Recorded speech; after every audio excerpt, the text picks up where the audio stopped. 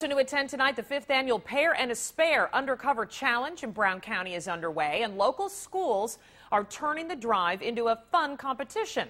Homerooms at Lombardi Middle School in Green Bay had the final count today on how many socks they collected.